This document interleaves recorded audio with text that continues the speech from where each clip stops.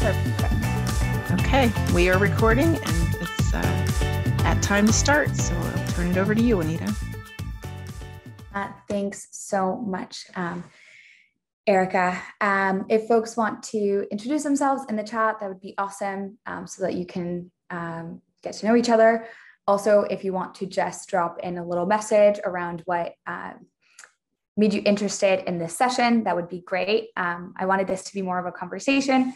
And for those folks that are going to be watching this later, we'll make sure that anything that is on the chat, or also that we're dropping in the chat or that we're talking about in the chat, that we'll also kind of say out loud. Quick little introduction. My name is Juanita Lee-Garcia, and I'm calling in from Toronto.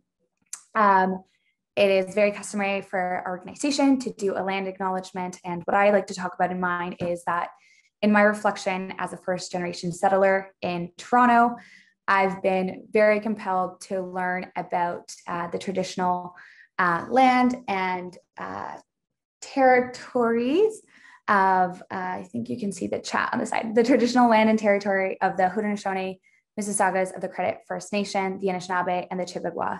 I've learned that this territory is now the home to many diverse Indigenous and First Nation folks, including the Inuit and Métis peoples, and that it's covered by the Toronto Purchase Treaty 13 of 1805 and the Williams Treaty signed with multiple Mississaugas and Chippewa bands.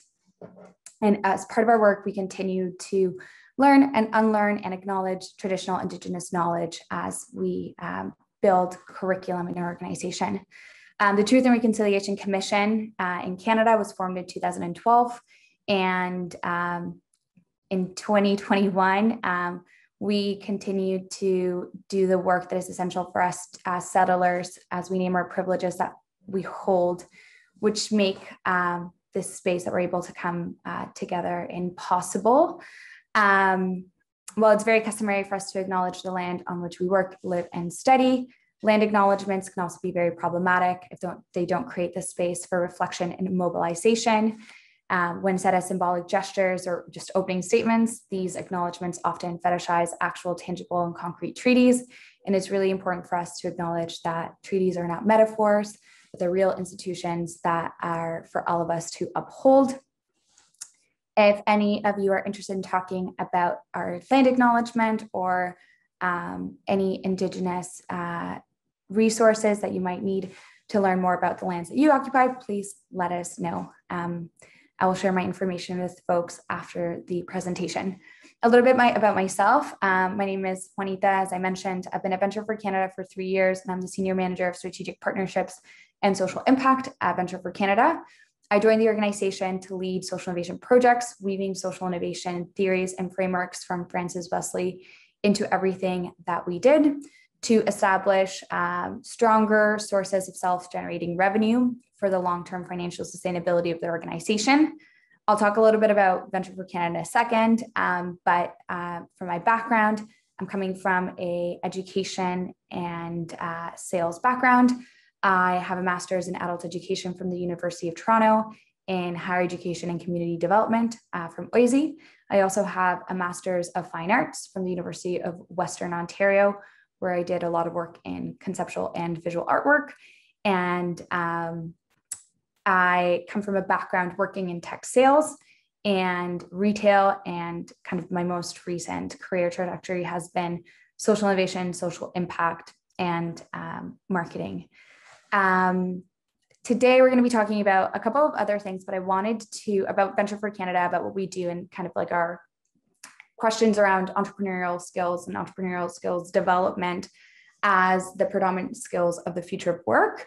But I wanted to start with why we were interested in hosting this space as a registered national charity, and why we're here today at ARIS in the first kind of collaboration summit with Impact Canada.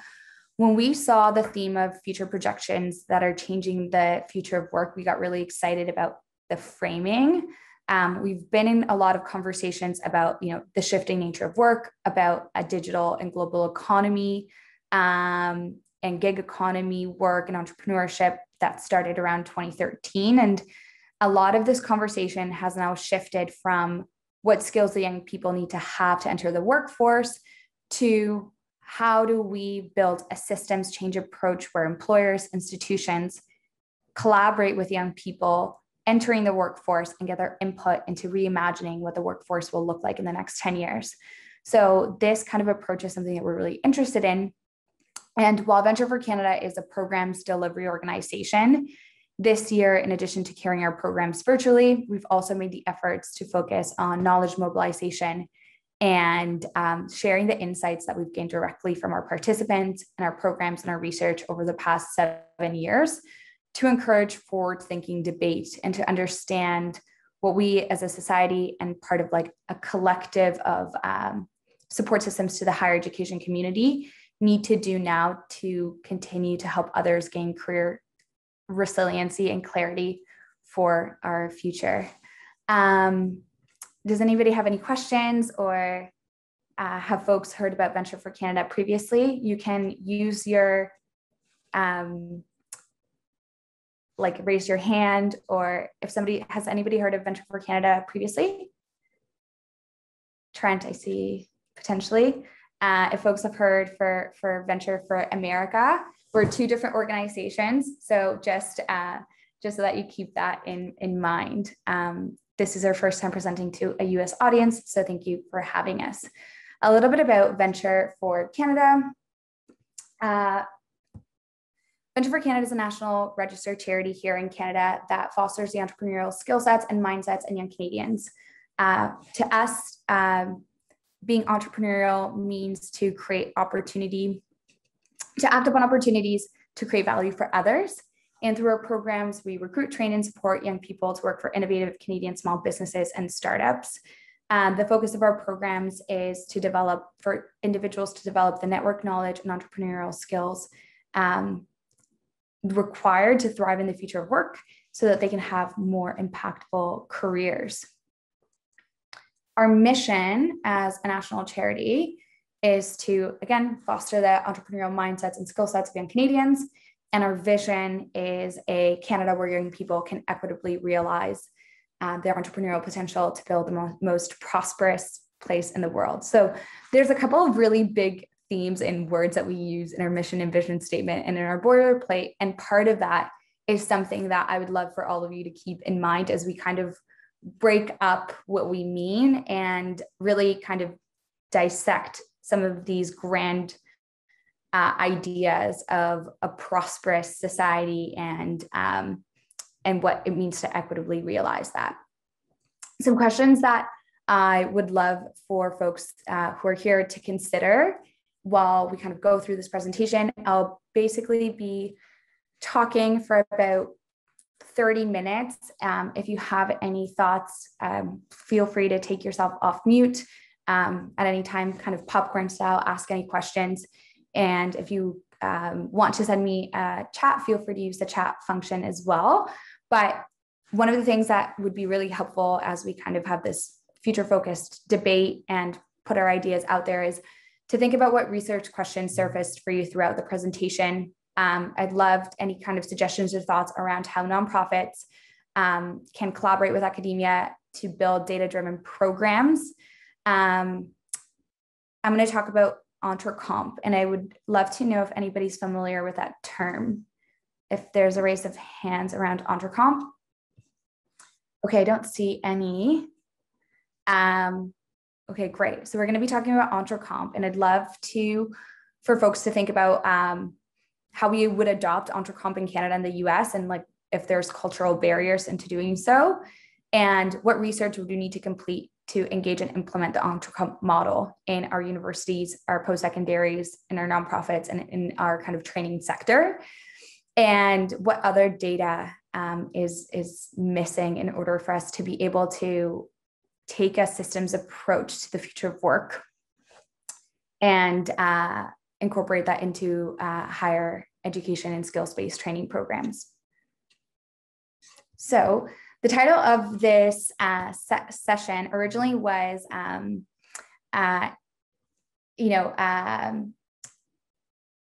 entrepreneurial skills and innovation for like the future of our cities.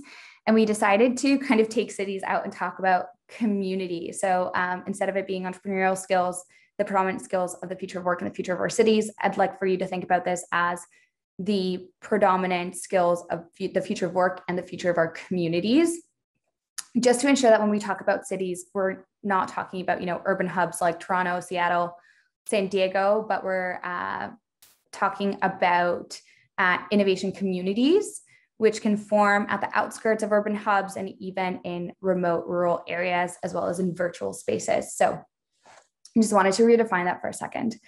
I'm going to be talking about some of the barriers that we've come across and some of the observations that we've kind of gained over the past 7 years of working as an entrepreneurial skills development organization.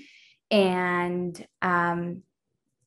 one of the things that Dr. Emily DeRocco mentioned, the CEO of E3 mentioned this morning, was she talked about how rapidly changing technologies are outpacing the skills gap, and that being one of the primary challenges. And then how the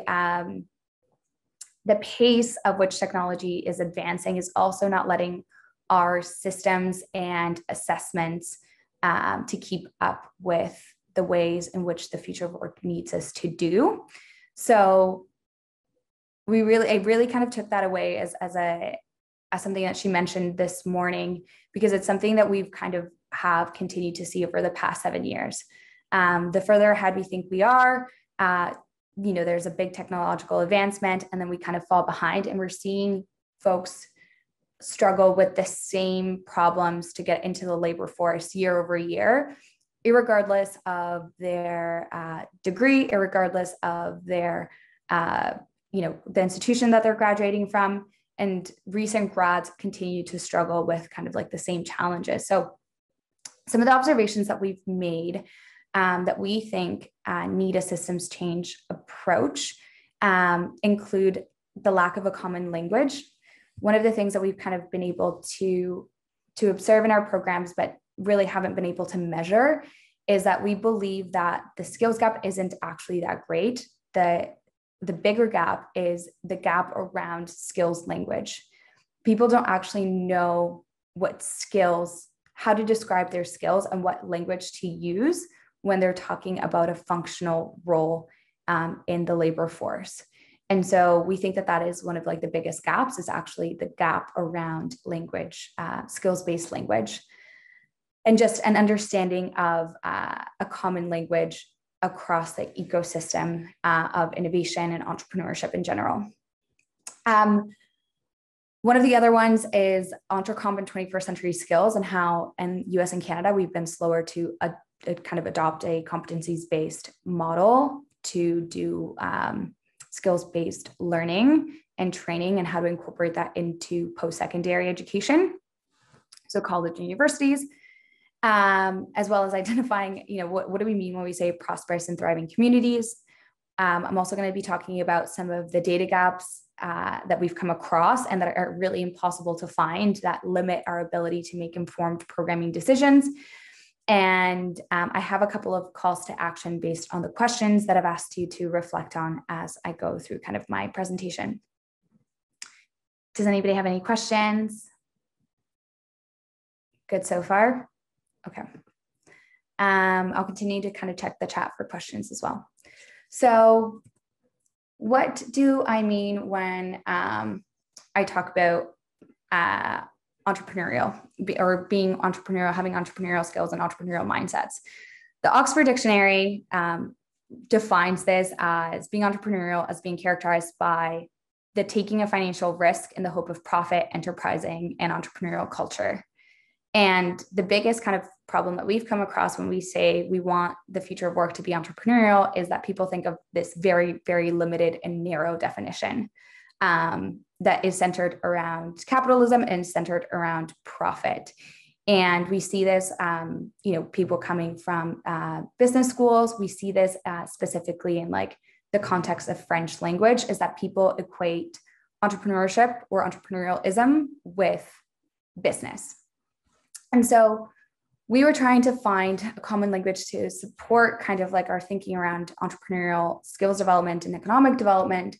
And we came across an expanded definition in Entrecomp. So Entrecomp, which I'll talk a little bit more about, defines entrepreneurship as a transversal competence which applies to all the spheres of life, from nurturing personal development to actively participating in society, to re-entering the job market as an employee or as a self-employed person, and also starting up ventures. So it's not necessarily around the idea of profit, but it's around or risk-taking in terms of financial risk-taking, but it's also like a social risk and actively participating in society. And it builds on a broad definition of entrepreneurship that hinges on the creation of cultural, social, or economic value. And it embraces a different type of entrepreneurship, which includes entrepreneurship, social entrepreneurship, green entrepreneurship, and digital entrepreneurship. And it applies to teams or organizations and refers to value creation in the private, public, and any kind of hybrid sector or combination of private, public, and hybrid sectors. And it also is a neutral domain. So kind of defines on acting upon opportunities and ideas to generate values for others in any domain possible in kind of like our social value chain. So we found this definition a couple of years ago in 2017, and we came across the Entrepreneurial framework, which has been developed through mixed media methods and approaches. And it's made up of a comprehensive review of academic and grade literature and an in-depth analysis of case studies, desk research, and a set of other multi-stakeholder consultations in the European Union. And so how we've come to kind of redefine it at Venture for Canada is, to be entrepreneurial is to act upon opportunities to create values for others. And that really broad, socially grounded definition has allowed us to look at entrepreneurship and entrepreneurialism as a competency that can be developed through skills and other kind of it's a larger competency that can be developed through smaller competency frameworks and skills-based training to encourage folks to think beyond, going into the labor force as employees or as employers, but to think about impact, to think about sustainability, to have long-term ethical and sustainable visions of our future workforce. One of the things that is a limitation of EntreComp is the assessment, assessing somebody for their competency development isn't something that has been done. It's to develop an assessment based on the theory. We just haven't done that fast enough. And the European Union is working kind of right now, as of August 2020, on developing an assessment framework. But again, our assessment frameworks based on technology aren't kind of keeping up. So this is kind of like one of the biggest limitations that we found is how do we assess for entrepreneurial skills growth over time as participants go through our programs. So folks mentioned that nobody here is familiar with EntreComp. And so to give you a little bit of background on EntreComp, at its simplest level, EntreComp is made up of 3 competence areas: ideas and opportunities, resources, and into action competencies. And each of these areas contains 5 core competencies. You can see that the into action are matched with the green here, the resources are matched with the orange here, and the ideas and opportunities are matched with this purple here. And so together, these make up like 15 primary competencies of entrepreneurial skills. There is no hierarchy to any of these, and they're all of equal importance. So each bucket is of equal importance, and each competency is of equal importance when we're talking about entrepreneurial ism and an entrepreneurial competent person. Based on what we've heard from partner startups, employers, and participants at Venture for Canada, we've prioritized some of the competency development areas, emphasizing them at different stages of our training program. and our various training programs. Again, while Entrecomp has been highly endorsed, the framework hasn't been adopted at a systematic level, and it's not really tested in regular settings. So this is something that we've continued to kind of think about, is how do we assess people? And most of it is self-assessment. So self-assessing individuals that come through our programs on their perceived understanding of the competency and their perceived their own perceived idea of how they hold this competency and how advanced they are in that competency, and then evaluate them at the end to see if there's comparable growth. But it's, again, something that we haven't fully struggled with, and that the European Union has not developed fully. As I mentioned, in August of 2020, there was a project called the Entrecomp Implementation, which is an Erasmus project that aims to operationalize the Entrecomp framework by developing implementation tools and training content for European vocational training, education, and environments that promote entrepreneurship. But again, it's not fast enough. They have identified kind of like the 6 main areas that they want to work on. But one of the things that we've done is look at Entrecomp in combination with 21st century skills. And the way in which we've kind of categorized 21st century skills in North America has been through like the 3 buckets of human skills, hybrid skills, and technical skills. And the ones that align the most with Entrecomp end up being the kind of what we call human skills.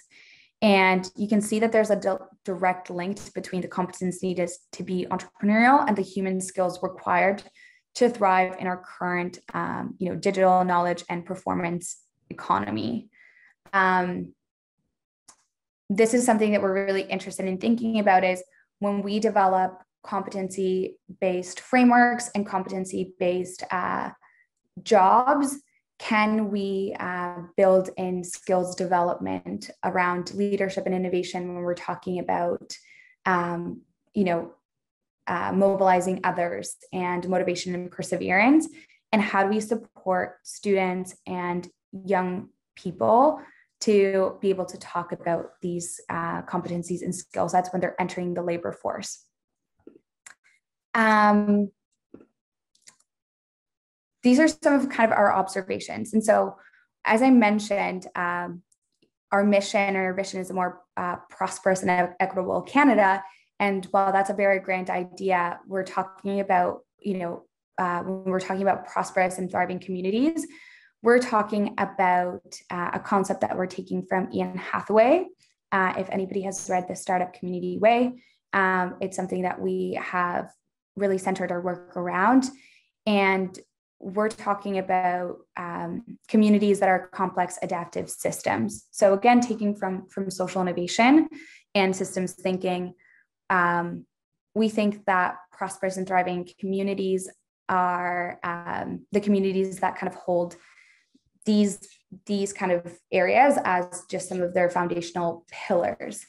And I think we talked about, the folks this morning kind of talked a little bit about this in terms of like, the future of work requires our communities and our cities and our labor force to have these systems set up so that we are setting up people for success when they go into these systems. To explain a complex adaptive system, you can look at what a simple system is. So a simple system is a system that has one single path into a single answer. And if you want to get to the solution, there's one way, just one way to do it. A complicated system is a system that has multiple paths to a single answer. To get to the answer, you have to have multiple different choices you can make. However, there's only one correct solution. And when we talk about the future of work and the future of our communities, we see them as complex systems that has multiple paths with multiple answers. And when you include the word adaptive, you end up with a system that changes based on the choices you make.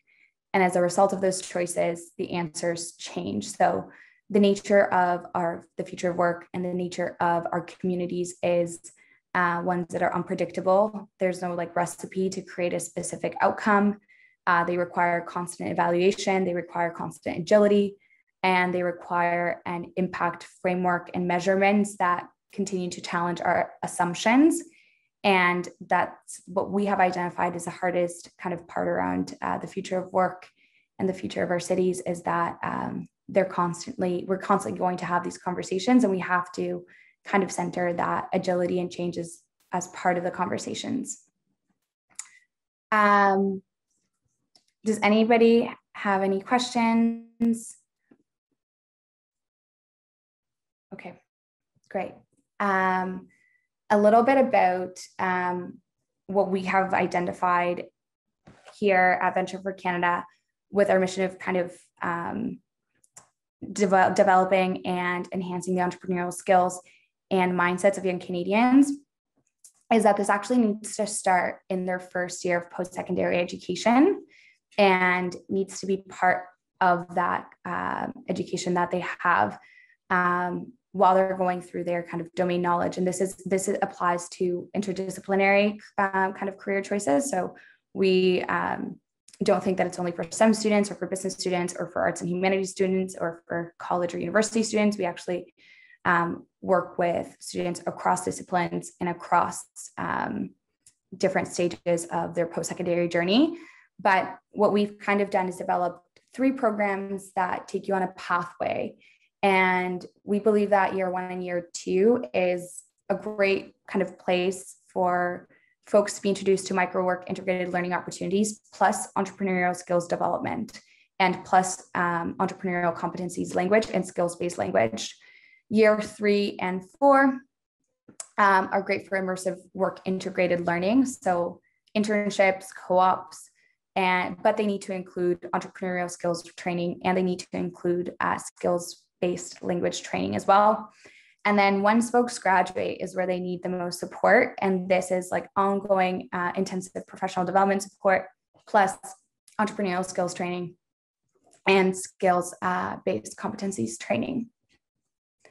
And so what we've done is we started actually with graduates and kind of identified that by the time people come to our program, they are really, really smart. They know what they want to do. They've been through 4 years of college. They've been through pitch competitions, and they've created some like really interesting lived experience while they're at university, but they still have such a hard time entering the labor force and entering specifically the innovation and technology and in-demand labor force. And so in order to kind of get them up to speed, we actually need to reach them at an earlier stage in their post-secondary journey.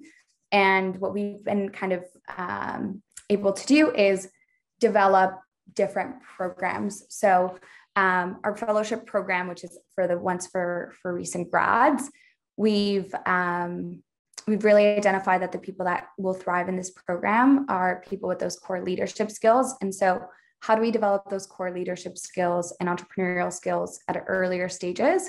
And we built an internship program and recently an externship program so that we're able to expose students to work integrated learning opportunities and entrepreneurial skills-based training as early as possible through short-term duration programs to mid-term duration programs to a longer-term commitment program.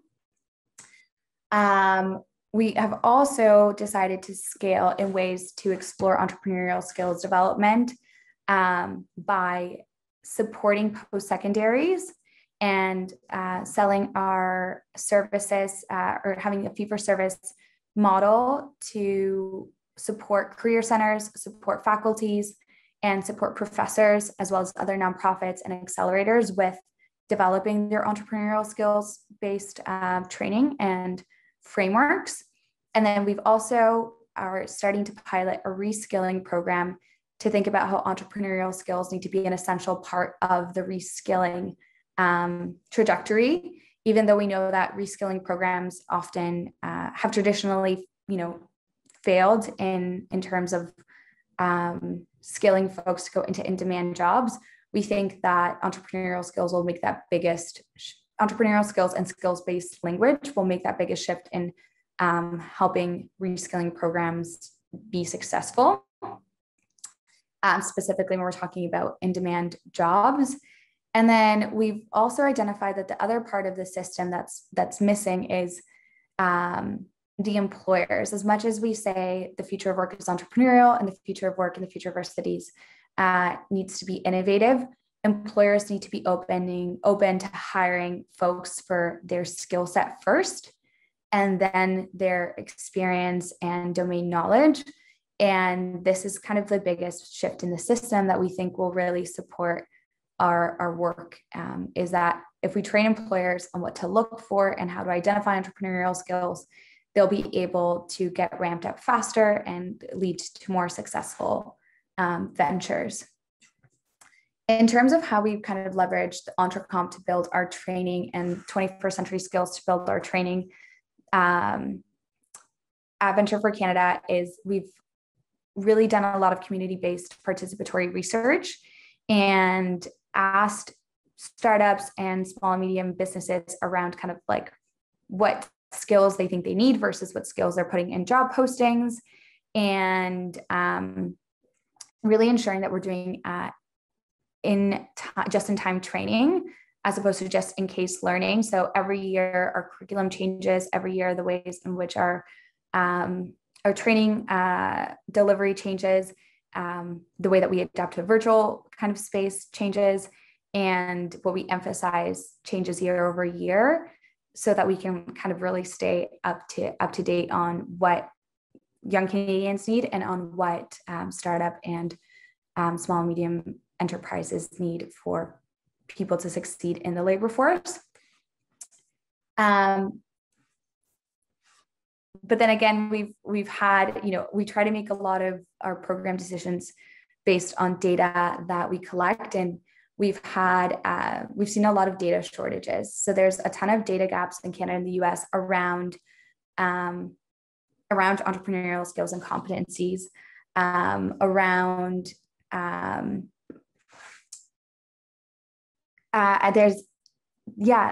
there's a question. So I have a quick question. Would it be possible for you to give specific from the fields examples regarding learning common skills language? Yeah, that's a great question. So one of the things that kind of we've talked about common skills languages is talking about when you're in for young people, when they go into a job interview and they read a job description, it says, to do this job, to do a sales job, you need good negotiation skills. Very rarely in curriculum and in the outcomes of a project or any type of training do we say, at the end of this, you will learn negotiation skills, and actually break down what negotiation skills mean. And so people go in saying I have great negotiation skills, but they don't end up negotiating their salary or don't actually end up performing those skills. So there's a difference between not understanding what the skill set is or knowing the language for what the skill set is, understanding the components of the skill set, and then actually performing that skill set. And so instead of saying, at the end of this project, you'll learn negotiation skills, is at the end of this project, you'll learn to answer objections to questions. You'll learn to communicate your needs and ensure that the client is meeting their needs. You'll learn to propose a value proposition and actually kind of package all the components of that skill. That's just kind of one example that comes to mind right away, that we see often, people not actually performing this skill set that a job requires, or not knowing kind of even what research skills are. So you'll say research skills are needed for this job. And then very rarely even graduate students will be able to break down okay, this is what research actually means. Does that make sense? Cool. Some of the data gaps is that we found in terms of entrepreneurial abilities and going into the kind of entrepreneurial sector, or wanting to kind of develop entrepreneurial skills and competencies is that there's a lot of risk that comes with participating in like, training programs or participating in leadership programs where you don't know if you're going to get a job afterwards. And there's a lot of risk going into entrepreneurial career paths. So paths at startups or at small and medium-sized businesses, just because of the ambiguity and not being able to kind of cope with ambiguity. And so one of the things that we've kind of wanted to look at over the years is, does having a lot of student debt deter our communities from seeking out entrepreneurial career paths? Another one is the actual, like when we do research around like the skills gap shortage, is this only perceived? A lot of the research says like, educators feel youth are prepared, employers feel youth are not prepared, and youth agree that they're semi-prepared. And so where are these kind of perceptions and feelings coming from? And kind of, is it just, are we skill sets? I think I froze. I saw my screen kind of froze. But we've really kind of come across a lot of gaps in trying to understand like debt and entrepreneurial skills and kind of perceived ideas of readiness and entrepreneurial skills, as well as equity and representation in the innovation and tech sectors, as well as in the entrepreneurial kind of ecosystem. So these are just kind of some of the larger kind of gaps that we're seeing that are related to who's in the entrepreneurship space, who's kind of participating in entrepreneurial skills readiness, why people are hesitant to participate or adopt entrepreneurial skills mindsets, and kind of how they perceive it. I think I froze, but if I missed something, let me know.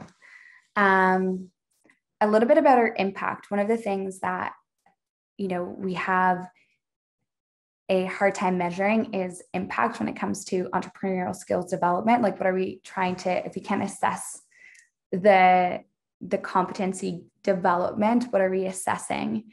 And what we've kind of decided to focus our impact on is the diversity and representation of the participants of our program, the institutions that they're coming from, the programs that they're coming from, the startups that partner with us to employ some of these young people, and they assess the self-assessment of the participants on the difference they believe the program made in their lives. And these all tend to be, more, I would say, kind of satisfaction metrics, but it's very tough to measure the actual, or assess an actual, enhancement of entrepreneurial skills beyond a self-perceived enhancement and awareness. So I'm going to loop back to kind of the questions that I asked at the beginning, which were, what kind of research surfaced for you throughout the presentation? What are some thoughts around how nonprofits can collaborate with academia to build data-driven programs? Should we adopt the Entrepreneurial model in Canada and the US?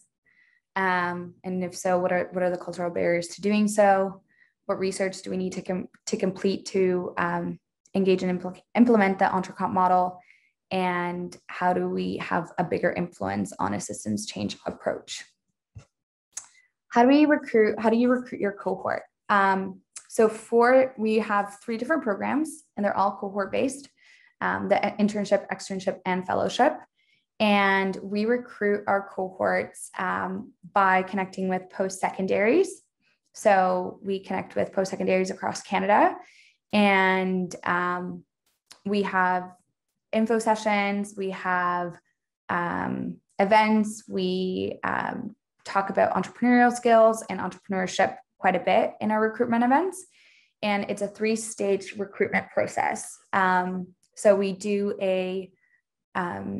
we don't look at resumes, so we don't ask for resumes. We do a the first kind of stage of the application process is just informational, why you're interested in entrepreneurship and what you want to get out of the program. The second stage of the process is a phone interview and a values alignment. So we look at our competencies and we've turned them into values, and we look at values alignment. And then the final stage, we actually do a selection event where we have alumni of the program, as well as leaders from the entrepreneurial ecosystem in Canada, assess the participants or the applicants on a series of interview and challenge-based questions. So we're looking at their entrepreneurial potential based on the competencies. And it's all selected by members from our community. Hello, I do have a question actually. Can I ask? Of course. So, I teach, I'm a professor. So I think about, these questions from the perspective of a professor, and also like implementing in higher education. And I teach in humanities and arts. So these questions like come up a lot.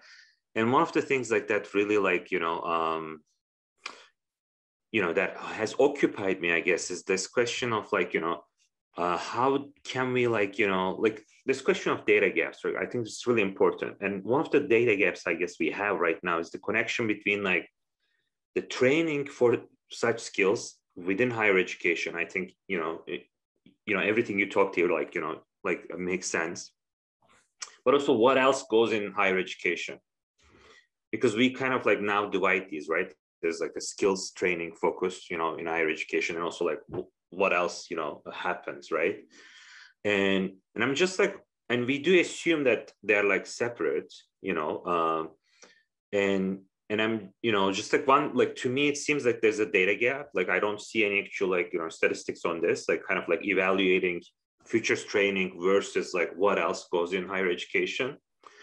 And that actually makes me think about like, especially thinking about like, now I want to like think with your point about the systems approach, right? So now I'm thinking like, are we actually isolating the future of work skills? Really, in a way that's not actually like helping understand what else goes in higher education that can help the training. And I know that kind of like this question is big, but I think, like your points about the systems, perspective, I think is like, applying that to higher education, or applying to like, skills training within the context of higher education seems interesting. And also like your point about the data gaps that we have a lot of like conversations on skills training, but as you point out, like we do actually like a lot of data, and we rely on like certain like consulting companies, which has its own like, perhaps like biases in terms of like how they frame these, questions. So anyway, so it's not really a question, I guess. It's more like just like wondering, like, if you can help me, like, think about this a little bit. Yeah, absolutely. I mean, I think that this was why we were interested in hosting this space. It's not really for questions, but more of like debate and conversation. So I appreciate you. Kind of, coming to the table with that perspective. A couple of things. I think the first thing is the role of, you're talking about domain knowledge. So what exists in higher education is you have your domain knowledge, which is like your curriculum and your learning outcomes. So you have your domain knowledge, and then you have your learning outcomes. And at the end of your course, and especially in like any arts or humanities, the learning outcomes are typically tied to the domain knowledge. So at the end of this course, you'll be able to A, B, and C. And then with some skill sets. So you'll be able to like analyze, you'll be able to distill data, you'll be able to debate, whatever it is that are the softer skills that come with the curriculum. What's missing is, yes, that the future of work skills and labor force skills have been separated from that. So we kind of isolate them into careers, or we isolate them into living in like other different spheres of the university. So, in your co-op, you talk about your labor force skills. We don't talk about that in our, art history curriculum. Can academia tie in labor force skills into curriculum and like domain knowledge, and say, when you're learning art history and you're learning art history and doing like an analysis on a gallery or a museum, are you also exercising different skills like long-term ethical and sustainable thinking, or mobilizing others to take action into ensuring the arts are part of our society for a long time? Can we do that? I think so. Yeah, I think that we just have to have like a framework that is adopted into curriculum and domain knowledge that ties in the labor force skill sets. And then how do you apply that? So I think the application or the performance of that skill set is something that we also don't talk about in academia. And could there be supporting organizations like Venture for Canada that play that role of saying, this is how you actually apply that skill? And I think that that's one of the biggest things that is potentially missing, but we don't work together. It's either, does this happen inside of the institution, or does it happen outside? And can it happen in a system that kind of works together? But again, yeah, we don't have like in North America, or we don't have like a common language to talk about some of these things. And even the startup and innovation spaces like incubators and accelerators and Techstars and Y Combinators, the way in which we talk about entrepreneurship, the way we talk about innovation, the way we talk about the skill sets required to thrive in that workforce, like in the MIND sector, vary so much. Even job descriptions and like the skill sets required to be a product manager vary so much from job description to job description that it no longer requires like a specific set of skill sets. Right. No, that's a great point. I'm just like thinking about also like, how this relates to like future of future of work, but also future of education and future of universities or university education, because I think that this is one of the like key components actually for both sides. And when I think about it, like, hearing like, your presentation, also like, my interest in this subject, I'm mainly interested in like, robotics and the future of work. And I'm involved in like several research projects on that. And I'm also like co-leading a training program for graduate students focusing on these issues. And one of the issues that, and I do this as a humanities, as an anthropologist coming from a humanities perspective, and I'm working with engineers and business school, colleagues. And so when I like, see myself like, doing this kind of work, also like, I also like, think about like, liberal arts and the kind of like, the role it could play in helping us like think about these skills. One thing, I mean, just like, that I have noticed is like, we do not actually involve like, like we actually like, like, let's say like, like places like Harvard, Princeton, or, like the places that actually thrive on liberal arts education, we do not actually involve them in these discussions. Seems to me like this is mainly like a working class or like kind of like a concern. That's the, and I mean, I don't know, like it's problematic, of course, if that is the case, but I'm also like wondering actually like, so like, are we also like kind of like, creating a kind of like a perspective, or we kind of like, endorsing a perspective that actually pushes like liberal arts to elite, and also like skills training, whatever, like however we define it, to like to working classes. Because so this is like, of course, like there's this like, weird, like, equity question here in terms of education. And that was one of the things that you raised here. And I think that's very important. So that is that question. But also like, if this is the case, so are we actually like missing things that in liberal arts education that we now kind of like push us to like, acknowledge that that's the elites realm? Are there things actually that help, that can help in like, folks, students, in liberal arts education that we're missing now by creating this kind of like separation? Anyway, so these are kind of, again, like They're not really Yeah. questions, but like more like kind of like I'm reflecting as, you know, myself, like a, you know, educator, but also someone like studying these things. Anyway, just wanted to like share these questions. Yeah, that's really interesting. I think that there's the cultural, you know, that's why there's a cultural barrier when we talk about what, you know, with the European Union developing this research, they're developing it for an education system, a higher education system that's very different. It's a highly democratized education system. It's an education system where like Erasmus and going into, you know, a job is a priority. And that, yes, there's like the culturally elite that just, you know, go to that aren't necessarily worried about a job coming from going to post-secondary because they know that they're going to have one, right? So it's a little bit different when you go into, for example, the European higher education system where you're going into law school right away, right?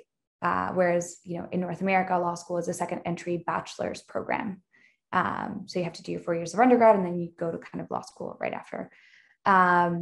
Whereas where a lot of liberal arts folks from elite universities end up going to, right, is second entry bachelor's programs. So medical school, law school, all the other kind of second entry kind of bachelor education. So I think there's like a cultural divide when we talk about, we think post-secondary is really important. Like as an organization, like we mostly work with students that are in post-secondary. So we're not kind of in the conversations that are happening that like, you know, post-secondary education is no longer worth it. It's too long to just get a job. We do think that there's like post-secondary education is essential to developing certain, you know, knowledge societies. But the realities is that we need people in the labor force. And so how do we kind of work collaboratively to do that, but not create that divide, that cultural divide of the elites versus the non-elites, or the working class versus the white collar class. But there's a lot of cultural questions to think about as we talk about the future of work. What are the demographics we're talking about, and are we creating further divides or kind of segregating folks into the ones that need the skill sets and the ones that don't? Thank you. That was it for kind of my kind of our presentation and kind of what we do. And that's my information if folks want to connect, for those who are watching and for those who are here. But does anybody else have any thoughts or questions, or want to join us in this conversation for the rest of the 20 minutes that we have? Hello. Hi, Trent. Yeah, I work at a university, and there's another area of integration between business and academia, and that's the research enterprise. I'm in a Office of Community Outreach that's going to be renamed Research Engagement, where we bridge our research community with a research community on campus with the broader community to have broader impacts. And so just like that idea between where does liberal education fit in with, you know, workforce, where does research fit in with workforce? It's a similar dynamic that's, you know, split, and we're trying to integrate it. You know, just kind of an observation there. Yeah. Does your university have an accelerator or incubator also embedded into the business school? No. Yeah, we're in R2. We're just got increased research activity status, and we're in a relatively small region, Corpus Christi. The whole metropolitan area, including a county next to us, is only about 1 million in population. So we're in that halfway between rural and metropolitan. And so trying to figure out what our community can be, and that change between, you know, legacy industry, because we're a big oil exporter port and plastics refineries is a major industry, but then we've got tourism and the rise of our educational institution. And so we're at this big nexus on, what do we do to be, quote, as our vice president of research says, the intellectual capital of the region, in both terms of the word capital, Yeah. I think one of the things it's like, what do you need to do to be like a thriving and prosperous community? Exactly. Yeah. And one of the interesting things that we've seen specifically with increased research and increased funding is, do you create like a virtual community that isn't actually your localized community? And can you have a intellectual community that is like a virtual community, but how does that then contribute back to like your local economy?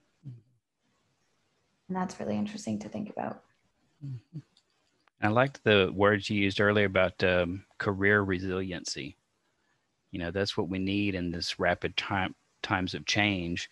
And the liberal arts education gives people a lot of flexibility and creativity, but it's not really recognized as such, Yeah.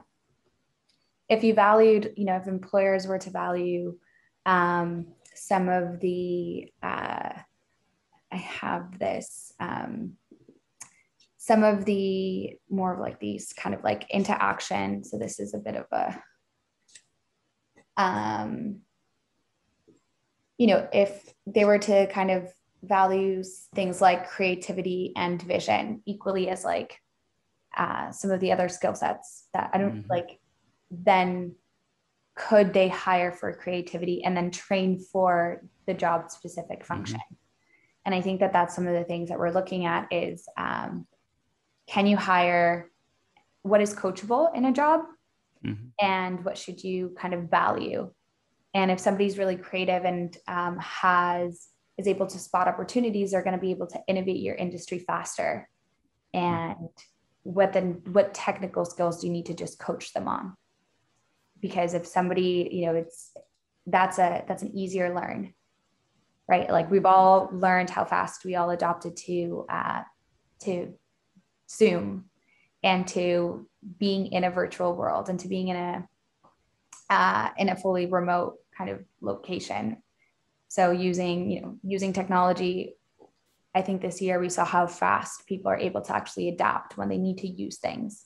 But things like self-awareness are really, really tough to coach in a year, whereas technical skills are, something that don't require that much time. And so that's kind of interesting to think about too, is what we value as industries and what does your, in-demand industry value, and how do you change that? I saw some interesting numbers talking about data, that there's a program being launched for some biotechnology program at the community college in the city. And it's a collaborative grant with our university, and it's just getting started with the curriculum development. But they noted that in their programs, about 40% are 29-year-old or older, and almost half already have a bachelor's degree also.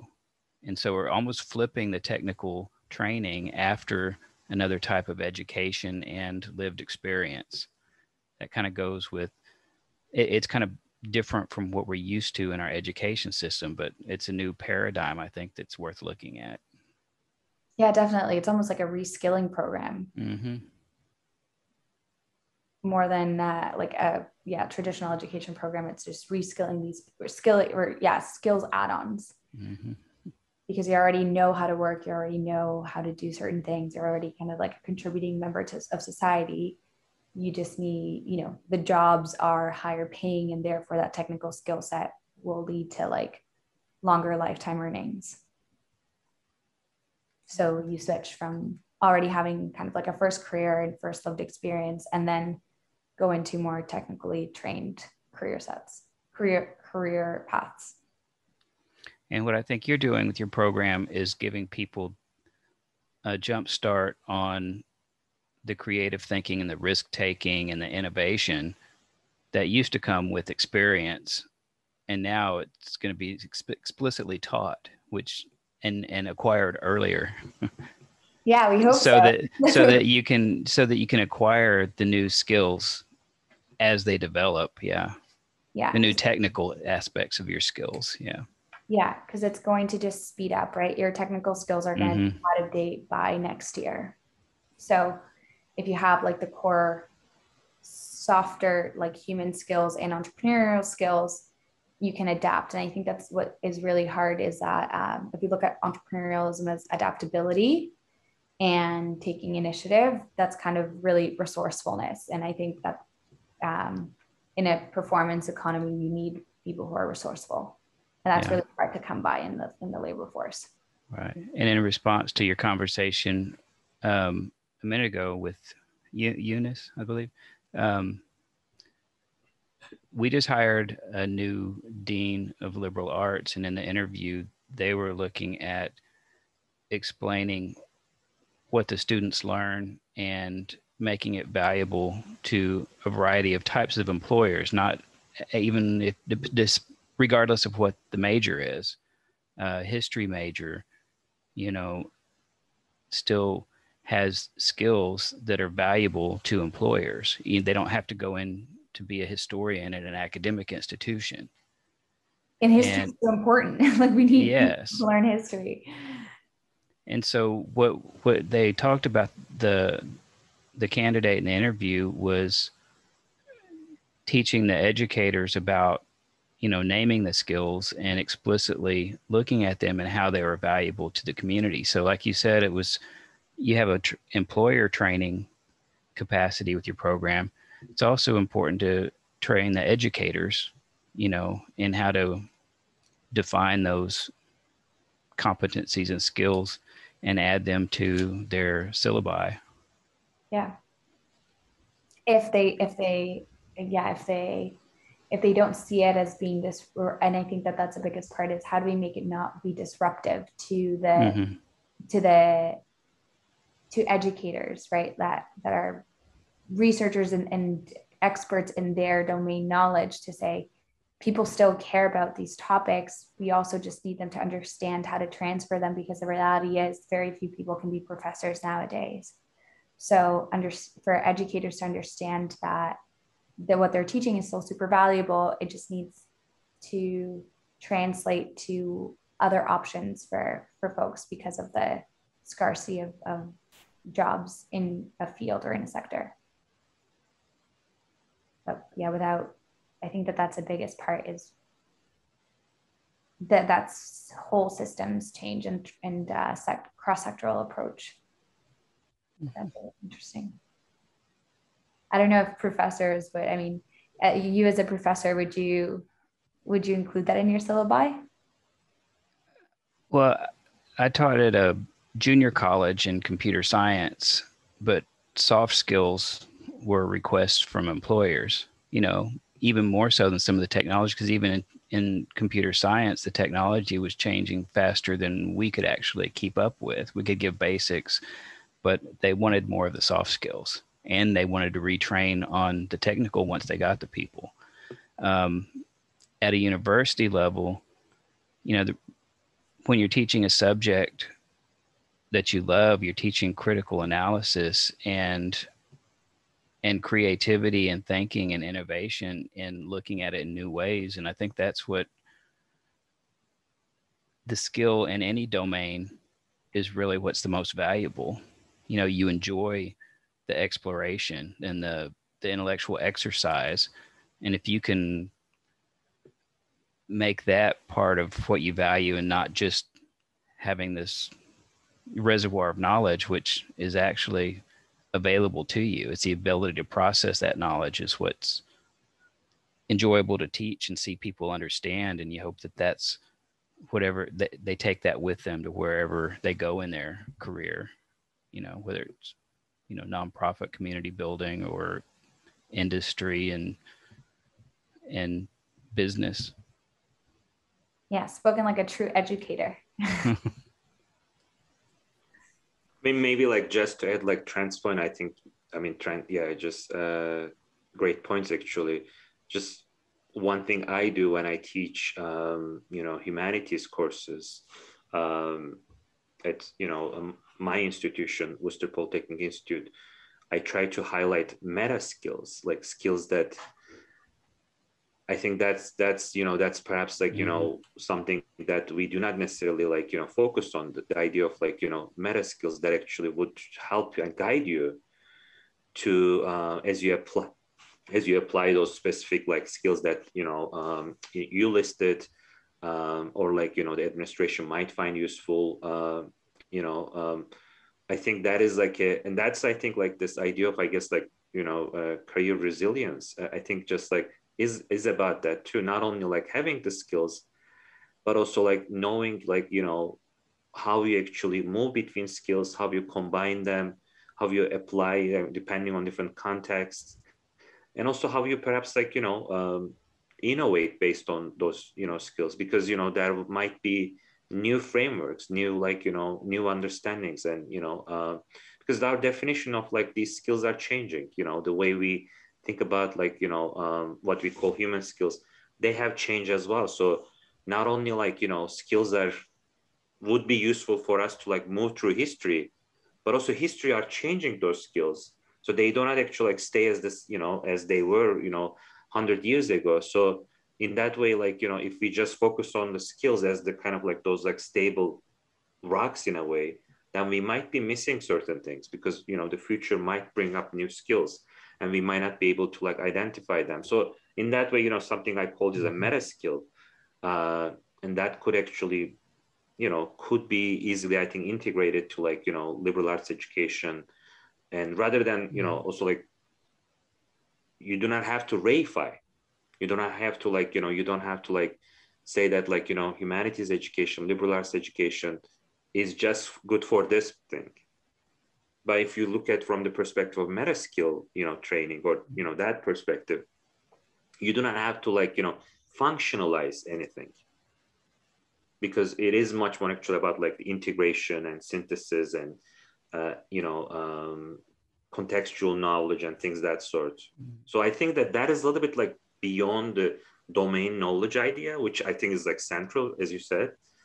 But I think that not only like domain knowledge, but also like there are like skills, but I think there are like skills that are like more like meta skills that actually like that allows you to comment on skills, that allows you to kind of like, revise, reframe, and, re-articulate skills. Anyway, just that's like what I try to do.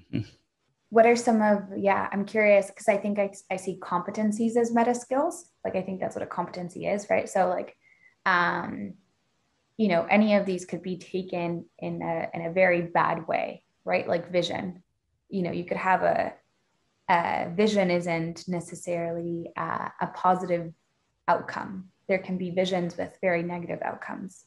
There's political visions that, are extremists with kind of that lead to negative outcomes. But I think being able to talk about vision, storytelling related to vision are all, the framing and meaning of the skills might change. But the concept of the skills, is that what you mean by meta skills? I mean, like what's like a meta skill? So I think that meta skills, like, could be, anything that allows you to kind of like comment on them, allows you to like see the relations between them. So some of the discussion, especially outcome-based, perspectives on, skills training in higher education, again, isolate certain skills, so that's good because it allows like people to identify the kind of like how, students can like incorporate some of these skills, right? So that makes sense. But there is this other question, as we kind of like go to the like, the more detailed, like, unpacking of a skill. But there is this other thing that is actually much more like meta level. And that actually is about like that allows you to see like, how a skill is used. Like you said, like, vision could be used in terrible ways. Even like the idea of like ethics or sustainability. We see that big tech companies have like ethics, departments, but that do not necessarily deliver, right? Yeah. So so the idea of like, what is the promise and what is what is delivered on that promise, being able to identify these things. They're not actually, they kind of like move beyond the skills idea, I think. So that's one thing. The other is like literacy almost. Yeah, I think people use literacy. You're right, that people use literacy in this way too, to be able to like talk about like a set of like skills. Yeah. Because literacy is not only about like, like even just like how we speak languages, right? It's not just about like how to, formulate like perfect sentences, but being able to apply it, being able to sometimes like comment on people's, language, being able to report a speech, so yeah, literacy, I think, gets into that kind of like organic kind of like, I think systems level might be a good way of thinking about it. Like, system levels understanding of the community and social life. Yeah, that's what I was thinking about, the systems. And to think back to your negotiation skill example, not only do you want the student to understand what negotiating is, but to look at other skills and be able to break it down. Okay, well, if I'm going to be negotiating, well, I'd have to think of something else, and let them be able to break it down into the component parts and see how they apply it, and see it as a complex system of their own thinking, And knowing when to apply it, right? Mm-hmm. I think that's knowing when to actually apply that skill set. I think that's a big part of the meta component that is like, you have it, you have the skills language, you can understand it, you can connect them, and how do you action them, and when do you action them, and they have to be in time, and they have to be in context, and that requires like a lot of education around the topic. Yeah, and it takes experience, and you can guide people to where they can break things down on their own, autotelic learning. And it's not something that people do automatically. They have to learn how to break things down and analyze them and see them as system interactions and complexity. That's part of education, is not just getting them, to understand what you're saying, but to understand how they think and to take in new information. So that's kind of the meta concept. Interesting. Yeah, I think, and also I think that would help us like, to help students actually like, understand that there are points that you do not negotiate, right? You don't have to negotiate, so again, that's what I mean by like, like we have an understanding that these skills like would be always applied, would be always needed. But there are many situations in business and also social life that we shouldn't use some of these skills, because there are like ethical questions that, that might be like, perhaps like decisions, especially like your point about social innovation, that a lot of like decisions that needs to be made, that need to be made in social innovation projects regarding sustainability, regarding like, social well-being. So in that way, like skills are like, perhaps like great, like, building blocks, but still there are actually a lot of things that goes to, decision-making that requires like, people to like step back and think about how they apply it, and think about also like what happens if they don't apply those skills. Again, it's very abstract perhaps, but I think that like in life, we are like, presented with these challenges. Yeah, that's really interesting. I think that it's hard because it's abstract, because it's hard to measure and to quantify and get data around, right? Which is also to talk about how important it is to have these conversations. But I really appreciate all of that. I think what you said in terms of like decision making, for me, that's like taking things into action, right? And it's like decision making, it's a skill set in and of itself. Connecting the dots is leveraging resources, all of those kind of higher competencies, and how do you actually coach and teach and educate and help people understand how they understand it themselves, and understand how people learn is a big part of what we kind of forget sometimes in higher education. And we need to start those skills in K through 12, of course. Yes. And then our education systems are a whole other system, right? Let's like K to 12 education is like a whole other system that often doesn't connect with higher education systems. And so that's a whole other conversation, but I know we're at time. Thank you so much for the conversation. I really appreciate that. And that was kind of where we wanted to get to, and ask some of those kind of tough questions and have those kind of abstract conversations. And I hope that this was useful. And if you want to connect with me, my email is here. So feel free to reach out. Thank you. Yeah, thank you both.